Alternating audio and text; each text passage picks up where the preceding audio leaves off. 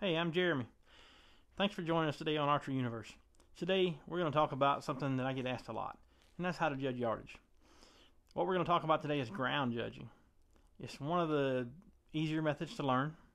It's something you can practice at home, and it's the first one I learned in 1989. In fact, it was the one I used the most for years. If you've been shooting known yardage, or if you're just getting started in 3D and would like to try the unknown yardage side, come along with us. We're going to show you what to do to set up in your backyard to practice this. It's easy to practice. If you're willing to put the time in, you'll be surprised how efficient you can get at judging yardage with this method.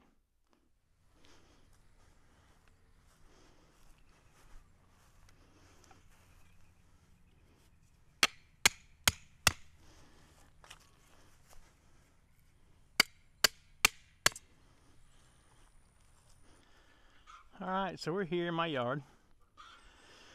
You've seen me put the stakes out, and I told you we were going to practice ground judging yardage. I'm going to talk to you about how to do that. Now, I'm at 30 yards. I've got a stake 10 yards from me, a stake 20 yards from me, and then the target. So I can judge, I can look at the 10-yard stake and I can pick 10 and then 20 and then 30. And what I'm doing in that process is teaching myself what those distances look like. And so I can do that every time I shoot. I can pick 10, 20, 30, 40. And I don't mean every day when I shoot, I mean every shot when I shoot. I look at those, and the more repetition you get with that, the better you're going to get at it. You're going to get where you can pick 10, 20, and 30 yards every time. Now for me, I don't shoot a 30-yard class, so I've got more stakes. I've got a 40 and a 50-yard stake back here. So if I'm shooting a 40-yard class, I'm going to spend a lot of my time at 40 yards. I'm going to stand at that 40-yard mark all the time. And I'm going to look at these stakes, and I'm going to go 10, 20, 30, 40 yards. And I'm going to learn what 40 yards looks like. As I learn what 40 yards looks like, and I get really good at that, at picking 40 yards. When I go to a tournament and I judge 10, 20, 30, 40 yards, I can find a 40-yard target easily. And I judge 10, 20, 30, 40 every time. And if I get to my target and 40's past the target, okay, I know he's less than 40. What if I judge 10, 20, 30, 40, he's less than 40, but he's more than 30? So now that I've got a reference, okay, is he more than halfway? Is he halfway? If he's halfway between 30 and 40, okay, that's 35. If he's more than halfway, is he closer to 35 or closer to 40? You can get a system of elimination there where you can pick, okay, he's closer to 40 than he is to 35. Okay, is he right at 40 with 39, or is he just not quite 40? Maybe he's 38. So you can do a system elimination. You can dial it down. Let's just say you pick 38 yards.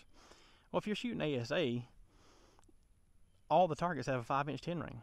So if you're in a 40-yard class and you've got a target you feel like is 38 yards, and you dial your sight to 38, if you're smart and shoot a center 10, well, a 5-inch target, 5-inch 10 ring, if he's 36 yards, you're still going to catch the top of the 10 ring.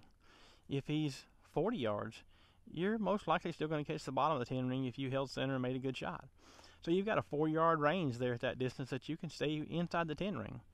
So this system works. It's not the only way to judge yardage. There are many ways, like I said earlier, to judge yardage.